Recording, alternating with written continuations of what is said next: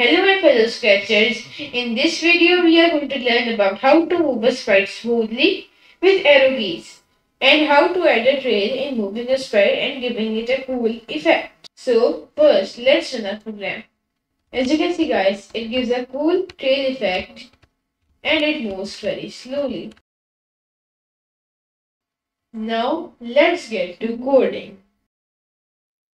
So first we will name our project Smooth Movement.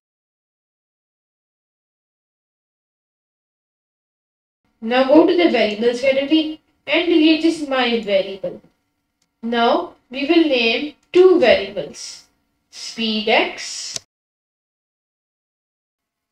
for this sprite only and speedy for this sprite only.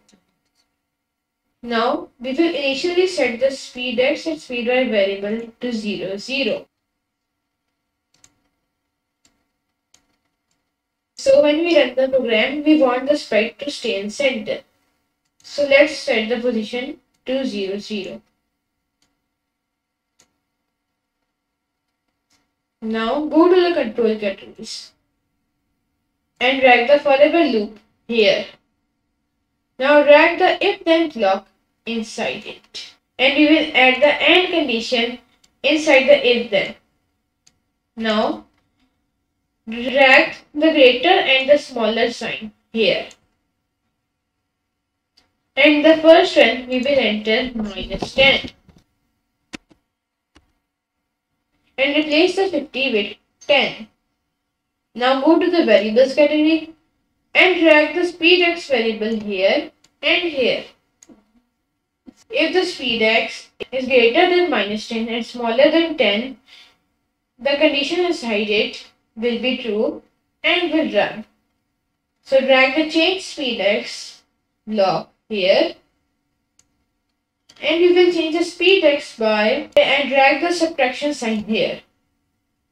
Now go to the sensing category and drag the key press block here and here and select the right arrow key first and then the left arrow key. So if the speedx is within the range of -10 to 10, only then the script will sense the right left arrow keys. If you press the right arrow key, it increases the value variable by change speedx by 1. In case if you keep pressing, it will increase the speedx till it reaches to 10.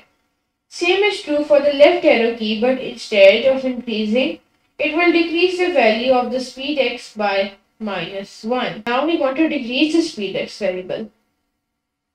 So we will go to the control categories and drag the if then block here. Now we will detect if we are not pressing the right arrow key or the left arrow key.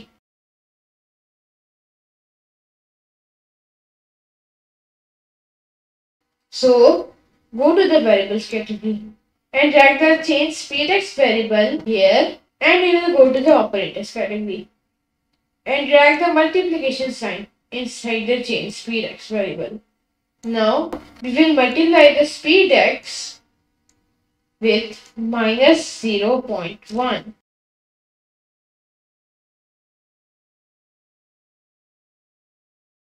So if the left and right arrow keys are not pressed, then it will increase or decrease the speedx variable until it becomes 0. Now go to the motion categories and drag the change x5 block here. Now go to the variables category and drag the speedx block here. So this block will move the sprite along the x-axis as per value inside the speedx variable. So before building further, let's run our program. As you can see guys, when I press the left arrow key, it moves to the left, and when I press the right arrow key, it moves to the right, and it moves them very smoothly.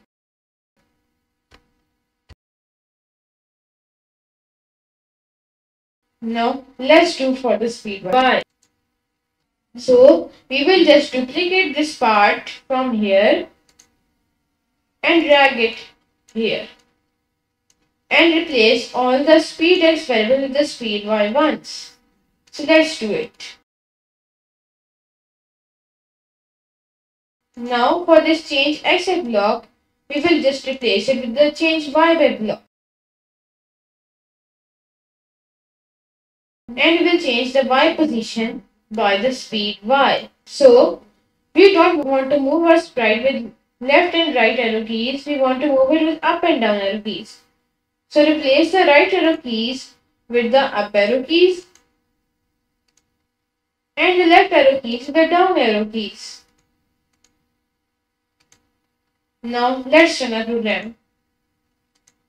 As you can see guys, our sprite moves in every direction smoothly.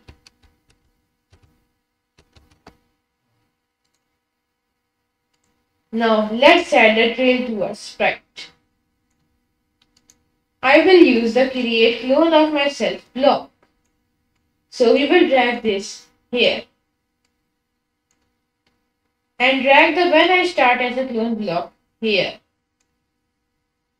Now drag the repeat loop beneath the when I start as a clone and set the value to 20. So it will repeat 20 times anything inside it. So go to the loops category and we will change the ghost effect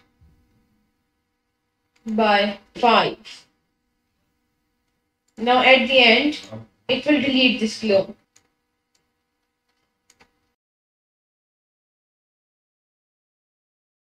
Now let's hide these two variables and run our program. As you can see guys, it gives a cool trail to the sprite and it moves very smoothly.